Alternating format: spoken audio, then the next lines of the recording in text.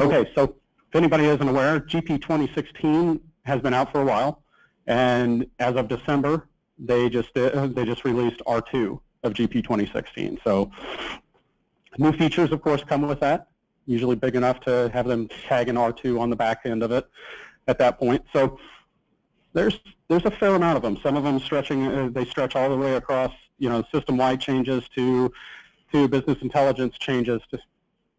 That's how it flickers there. I don't know why it loses things. But system-wide changes, financial enhancements, distribution, HR and payroll, project accounting.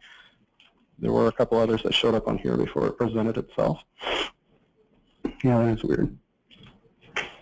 Okay, so first feature to talk about is a business intelligence change, and this is the ability to actually put a password on your smart list favorites. So if you've ever had anybody go in and start working with the smart list in the system and they made a change to it and now all of a sudden it breaks it for everybody else, you can actually put a password now that it would require somebody before they can go into smart list favorite and modify to make a change to it. And that's everything from changing the sorting of a column or anything. Anytime they go in and try to hit that modify button, it pops up and asks for the password. Okay.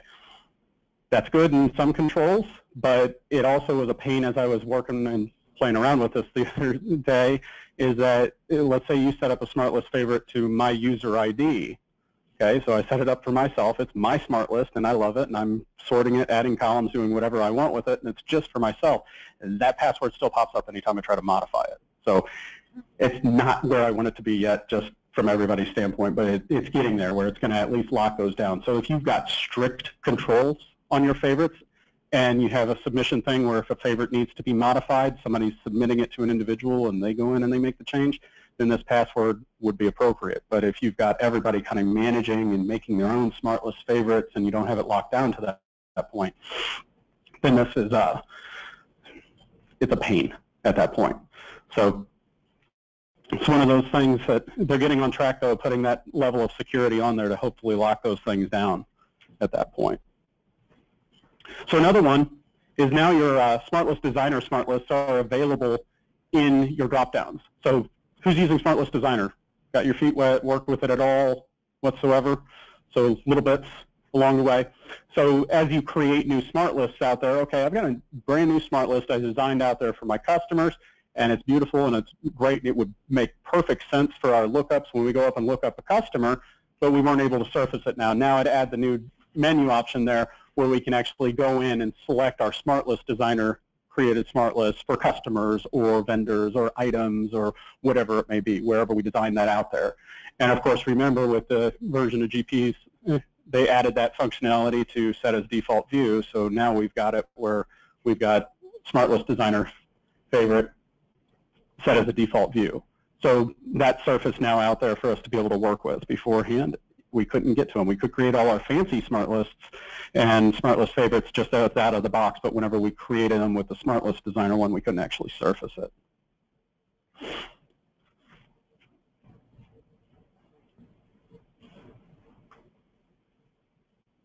it going to go? There.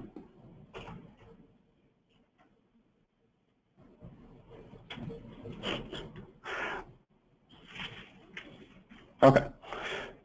So another thing that they added is for your management reporter.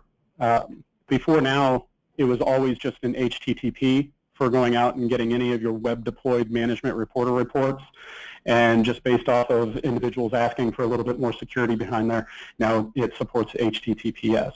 So what that means is it's a secured connection, which means that if somebody would hack your system, they would have to have an extra layer of security to be able to get into those potentially at that point. So it just adds that extra layer on the HTTP to be able to get to your management reporters whenever they're deployed to a web environment.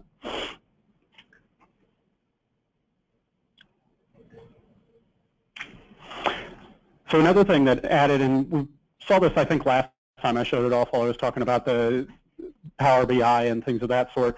So on the GP homepage in GP 2016, Power BI can now be surfaced. On the client version, R2 adds it for the web client. So if you've even dove into Power BI yet or been interested in it, but you've got a strong web client base that would be interested in these things, they'll now have access to those too. So you can get a full feel for the users that are logging in, where they're really not seeing much difference between the web client and the desktop client. They can have those Power BI reports show up on their desktop also. Batch error message, this is probably a nice one. Now if you get in and you try to get in and do something with a batch or work with a batch or post a batch or whatever it may be, it'll at least tell you the user that currently has that thing tied up. So you can go track them down at that point and profess all your feelings for them at that point of why they're using your batch that you're trying to post. So another thing that they added is, on our financial side, is for the sales and payables distribution line, will default to the display, the expanded display. So if you're constantly going into these windows and you're working with the distribution lines and you're always popping them down to do the distribution reference there, the next time that you hop into this window after you've done it the first time, it'll save that preference for you. So it's by user. It's not a system-wide setting or anything, but if I come in and I expand this down and I enter my distribution reference, so long as I don't scrunch it back before I say OK on there, it'll save that the next time I come in. It'll already be exploded for you so you can see the lines of detail. Credit limit calculation now includes unposted credit documents. So the benefit there is you've got customer, you've got sales that you're trying to push through, and every time you push through a sales document, it looks for the customer's credit at that point. Well, let's say that you're battling with the AR team at that point, and the AR team is keying in cash receipts. Customer just had submitted a check, and they've got a cash receipt that's unposted at that moment sitting out on the AR side where the customer looks like they're paid up. But sales goes in and keys it in, and it pops up and says there's a credit limit warning, and now you've got to go through the hoops of calling the customer, and they say, well, I just sent you a check. It should be paid. What's going on? So now if you go in and you apply that cash receipt to that sales invoice, it considers it as part of the credit limit at that point. So it'll go out and say, if it's sitting out there as just an unapplied credit, it's still looking at those things. But here, at least, whenever it's applied to something, it kind of considers it within the posted table at that point. Where, think of it this way: if you go in and you apply it and you unapply it, it's going to pop that credit limit warning whenever it's in an unapplied state. But so long as it's applied, it'll be considered in the credit limit warning calculation.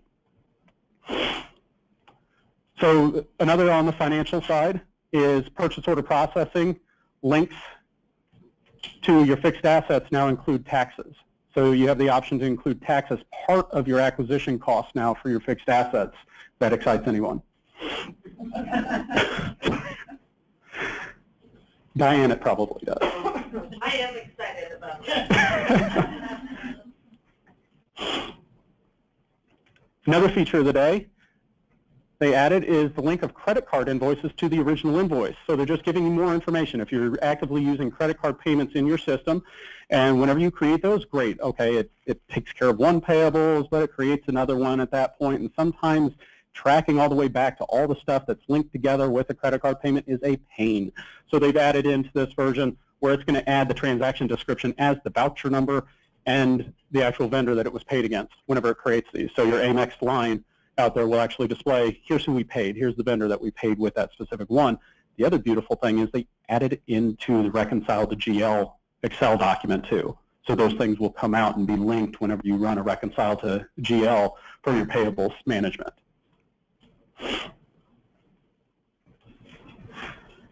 Another one is bank reconciliation tracks history now. Who has a bank rec that takes forever to run? Anybody? I think I've heard it a couple of times where whenever you go in and you try to do a bank reconciliation, it takes a while because there's a lot of stuff to go through. They now have the ability to move open to history now, kind of like you run into on the purchasing side and things like that, where you can move open transactions to the history. So we get this new window to be able to work with where we can go in and, okay, any reconciled transactions that have been out there based on a date, push those over to the history table. That way, when we're running through and saying we want to reconcile, it doesn't have to run through so much data that's already been reconciled at that point. You think about your data table growing over time, even though you've reconciled it and there's a little flag in there that says so, it still takes a while to run through. Comparison that I give with that one is anytime you run like a historical inventory trial balance, it takes forever. So same idea here, they're moving those things to another table, which means that when the process runs of the reconciliation, it's only looking at the open stuff and all the stuff that we've moved off cleanly. doesn't get touched in that lookup. So it should speed things up if you're having any issues with those. So another exciting thing that they've added out here is the ability to enter a suffix for a fixed asset. And that gives us the ability to basically have multiple versions, different asset IDs for, or multiple versions of an asset ID.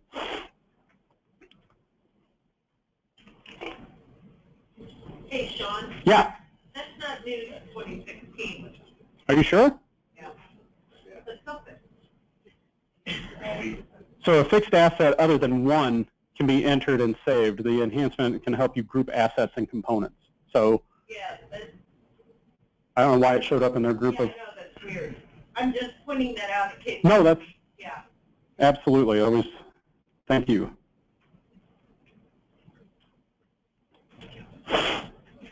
All right. So another one that they've added is the Safefile. Now displays the check name from the vendor setup, not from the actual vendor name. So if you have a different check name for your vendor versus the actual name of the vendor, now whenever you run SafePay through the system, it'll pull the check name value versus the name from the vendor. So if that's ever been an issue for anyone, now they actually have it pulling from the place that you would assume would come for the check. How do I get to manufacturing? Sorry, Audrey. Somebody tell Audrey that I didn't really mean to ignore her. All right. So another one that they have is the ability to display tax percentages for the historical transactions. So now when you drill down to tax details on a sales transaction or a purchasing transaction and things like that, it will actually tell you the percent that was used for that tax calculation, whereas before it was a pain to find it. So it'll display that set up on the tax, it'll display what was used here at the time that the transaction was put through versus what's actually set up on it. So if your tax rate has changed since this transaction was entered in, it keeps a history of that. It sets it in a field so it's saved with it. Anybody using Requisitions to date? Step into that yet? Okay. So one of the things that I ran into just in demoing this, showing it during implementations and things of that, anytime that I would create a requisition in GP and then link it to a purchase order, generate the PO from it, it would do the same thing that you would get in the sales side. If you created a PO from a sales transaction, you get that little link on there that is linking my requisition to my purchase order. One of the deficiencies that they had in here was that it would not allow you to delete that, cancel that PO line at that point if it was linked to it. It just stopped. It wouldn't do it. So it was a pain to kind of navigate around, and there was always that lingering question: are you sure you want to purchase this? Are you really sure you want to purchase this?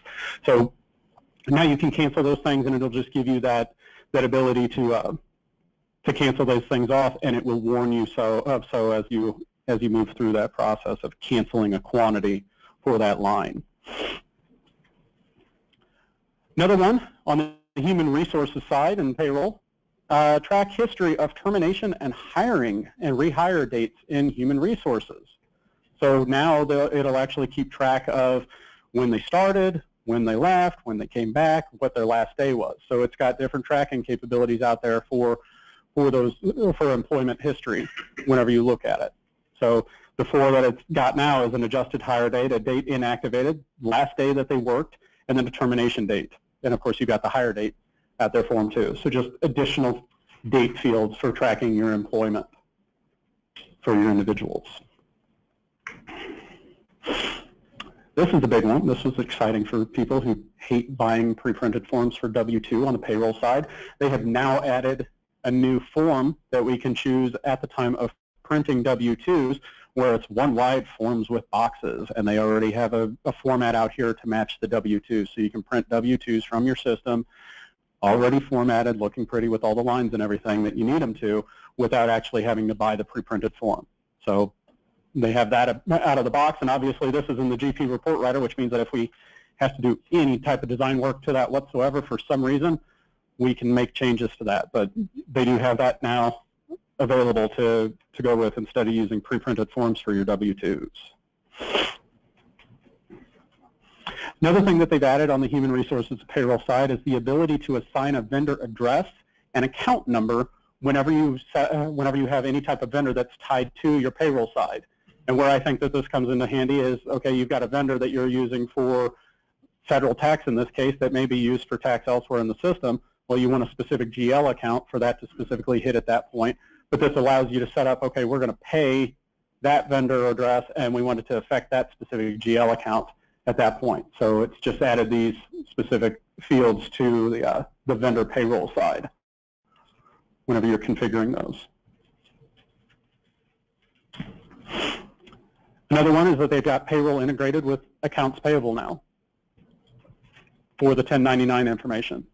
So now it allows us to actually, as these things pull over, we've got the 1099 amount in here where now we've got the tax type and the 1099 box.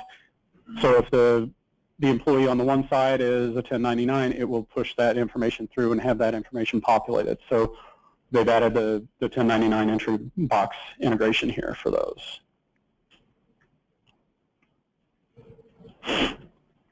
So a couple that and these were just, they were mentioned on there, and for the life of me, I don't have what I need set up to be able to actually get into these. But if anybody tracks tips and tax tips amounts, those are now available in your pre-posting reports, whereas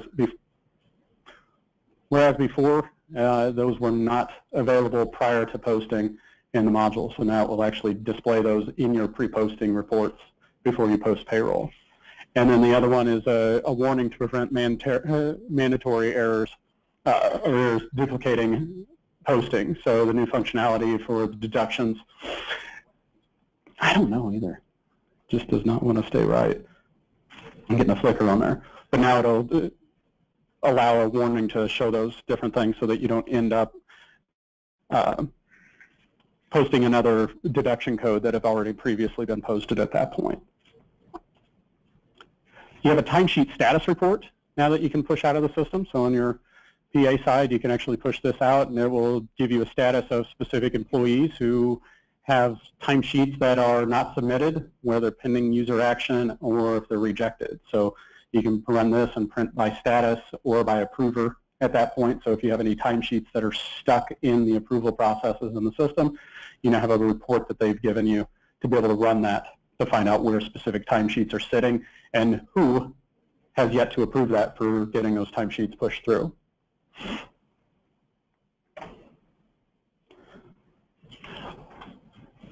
Next one is on the project accounting side, and that's the PA line distributions added for each transaction. So now, when we get into these, now whenever we're doing individual lines on a timesheet entry, you can actually get into the lines of that timesheet and work with the GL accounts that are in there. So it added the button to be able to get into the line distributions and be able to nudge the GL accounts if you need to on those. Beforehand, it was always tied to the cross category itself, but here you can actually make changes to it by transaction at that point.